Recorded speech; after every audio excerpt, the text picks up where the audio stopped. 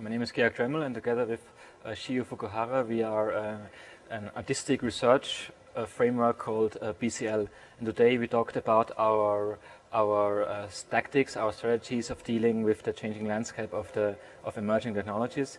And today we presented three major works. The one is Biopresence, the other one is Sourcing Water, and the third one is Common Flowers, which we are showing in the exhibition upstairs. Our work deals very much with not with the actual interaction, but with the metaphysical interaction. So either between a person and society, or between the mind and the actual things. What can I imagine that? One example would be, for example, DNA or biotechnology. So many people have kind of slightly irrational fears or also hopes concerning biotechnology. And actually, Yves Banting, kind of famous artist, he mentioned that DNA is the place where the symbolic and the real meet.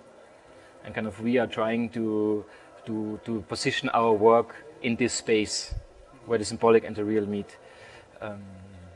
Maybe you can one example of the work you're exhibiting. Okay, exactly. The work here is called Common Flowers, and it's actually a development of a previous work where we are in Japan. You have genetically engineered blue carnations which are on the market. You can buy it at shops. Flowers. So blue carnations, and what we do. And they're very special flowers, and we try to bring these special flowers from the status of speciality to a very common ground.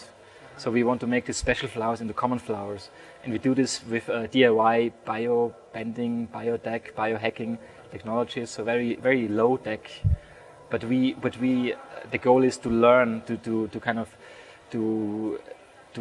work on the access to this technology. So we want to gain our own access to it. So we want to lose our fear and gain access to it. And so we clone it and we distribute it. So the common flower will grow in the flower commons. So the goal is to distribute it and see what's happened there. And for the exhibition here, it's called Common Flowers Whiteout.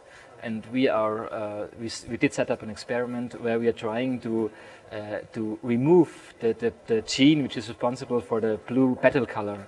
So we are trying to genetically modify the genetically modified flowers and see what's happened then. So does this double modification, will it result in an original white flower, or will it be something else? And we hope the results will be visible at the Codiculture's Tokyo in autumn 2009.